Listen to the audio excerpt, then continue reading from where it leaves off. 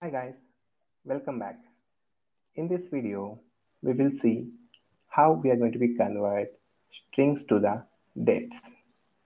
Also, how we are going to be convert timestamp to the date data types. And if there is any invalid record, how it is going to be passed in the pandas. Okay, let's see how we are going to be handling these things by using pandas.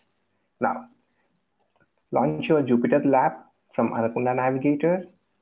Once you are there, just type your initial steps to import your file into the pandas. I'm trying to executing my initial step. I do have some set of the data. If you have look at my data in the year column, if you can see the first four characters are representing year, then separated by slash, I'm passing the value as month, then separated by slash, I'm passing date. Simply first year, then month and date values. So this is how I have given sample set of records. Now, when you're trying to import these values into pandas, if we can see what is the data type of year column. Now, if you can see here, year has a data type of object. Now, I want to convert my data type from object to date data type. Okay, let's see how we are going to be convert. So what is the column we are trying to convert? We are converting a column, year column, from object to date. So that's why I'm taking my year column in data frame call underscore sales. By using a function in pandas to underscore date time, we will convert our string values to the date values. Now I'm passing to underscore date time to my data set. So I'm converting here my year column from string to the date data type using to underscore date time function and assigning all those values into same data frame call underscore sales. But this time this is my date data type. Okay, now let's see call underscore sales dot head of 3.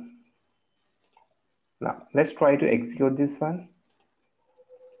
If you can see here, earlier the values were separated by slash. Now the values are separated by hyphen between year and month, month and dates.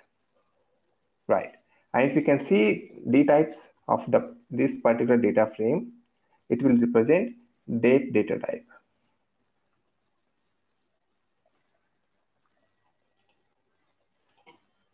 See here, it converted year to date time 64. Earlier that was year is object data type. Okay, so let's say for example, if you have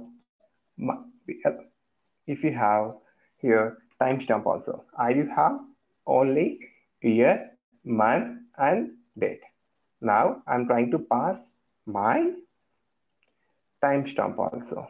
Let's say here I'm trying to pass some 13:09:10, 13 hours 09 minutes 10 seconds. I'm trying to pass this one here.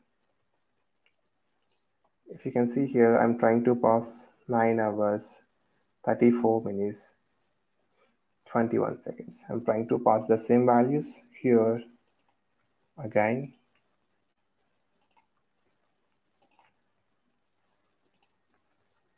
Trying to pass the same value here also. Right, I'm just saving my values now. So go ahead and re-import your data. See here, and if you can see D types here is an object. Now I'm going to be converting by using same to underscore date time to year column. Now let's try to execute. See here. Earlier we passed year, month and date. Now we are trying to pass hour, minute and seconds. So the to underscore datetime will automatically detect the values and will convert whatever the format it has. Either if you can see here, the format is year, month and date. Even if you change the format, the to underscore datetime in pandas will automatically detect the format, and whatever the format you have given, even if you replace the slash with other separator, that will detect that one and convert those values from strings to the date data types. If you can execute this one, if you can see the latest values, and if you can see d types here, date time 64. So this is how you are going to be convert your strings to the dates. Now let's say, for example, I'm passing an invalid record here. So I'm trying to pass 13 here in a month, but we don't have any month with 13, right? Then it will throw an error. If you can see here, and I'm trying to execute now. I just completed my re-importing. Sorry, I didn't save it. Yeah. So if you can see the record here, 13 with the month. Now you're trying to execute now. That will throw an error. Month must be in 1 to 12. Right. If you want to avoid this type of errors and you want to pass your record with a null value, then we need to pass a parameter here, errors equal to coerce. If we pass errors equal to coerce, then it will detect the record is invalid record and place the value with a null value. If you can see here, NAT, when there is an invalid record. And if you can see data types of the year, that is still date time 64. Now, if you want to pass the same value, instead of passing NAT value, if you want to pass the same value, then you need to place errors equal to ignore, right? And just try to re-import your data frame and try to execute this one. See here, when you put errors equal to ignore, that will pass the same value. Whatever the value you are trying to pass, that will pass the same value. And how about the d types? If you can execute the d types, that will become object. That won't become a date data type, because this is not a valid record for the to convert string to the date. So that's the reason, if you put errors equal to ignore, when it is passing the same value, the here it will be object data type. So this is how we are going to be convert our values to the date data type. Thank you guys.